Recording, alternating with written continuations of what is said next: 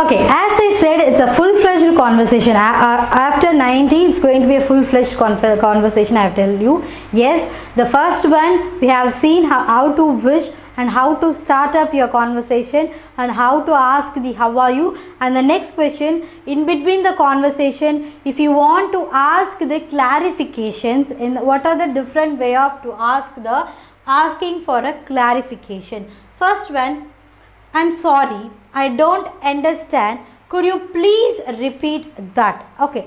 So if you're the thing you are not get so much clarification with your close friend, you doesn't need to say these kind of a respectful word. Okay, you can simply say no, I can't understand.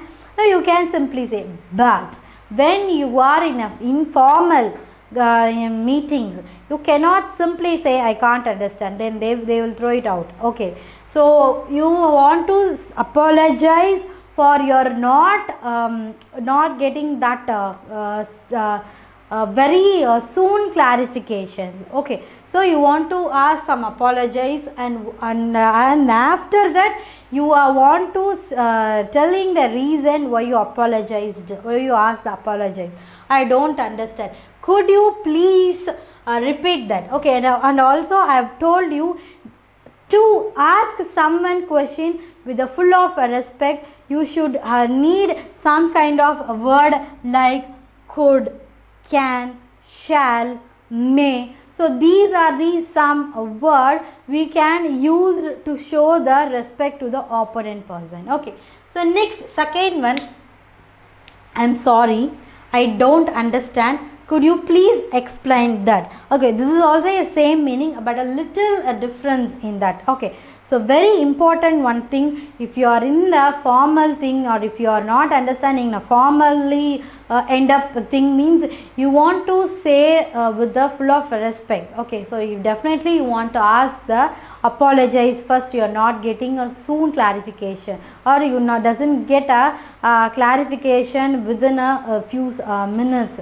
Okay, so you want to do apologize, and you cannot ask to repeat them very lethargically. Can you come up again? You cannot say it like that. Okay, so you want to show the respectful. Okay, so you not purposely you want to mention the opponent person that you are not doing this wantedly. Okay, so third thing, care to elaborate. So this is not a very formal one, it's a very informal way. Do you care to elaborate on this? So you can come up with these one with your close friends. Okay, so if I ask to elaborate, if you feel anything bad, okay, so you are asking your friend.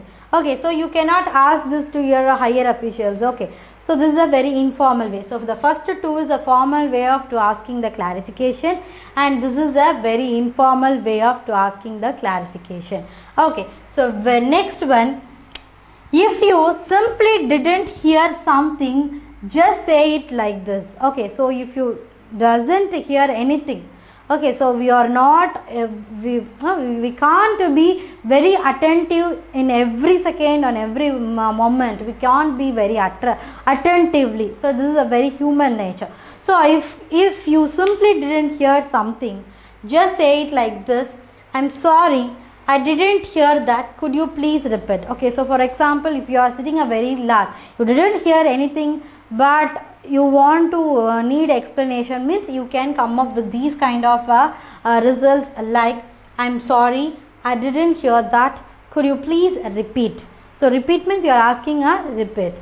Our second one, I'm sorry, I didn't catch that. Could you please repeat? So whereas if I have mentioned here catch, even though I have mentioned the sorry here also, I have included the word catch. So catch means it doesn't show much formal way of asking the clarification or asking the doubt or asking to repeat again. Okay, so you can tell it in like when your colleague, means it will be a no problem. So when you are going with the higher officials, I can't catch you, can you repeat again, means it will be not as much be respectful, even though you have mentioned a sorry and a please.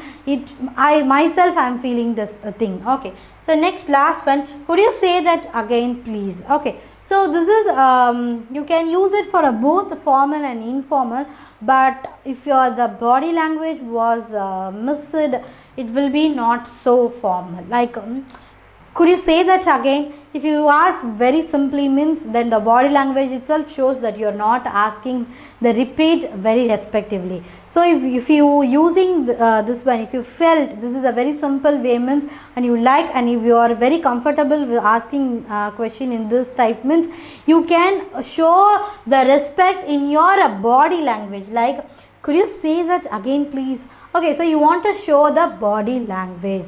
Okay, so I have doesn't mention any particular word like a sorry or asking I apologize and a reason, anything. It's a very simple way, but here only one thing, your body language also want to speak. Okay, so these are the different way of asking the clarification and asking the repeat.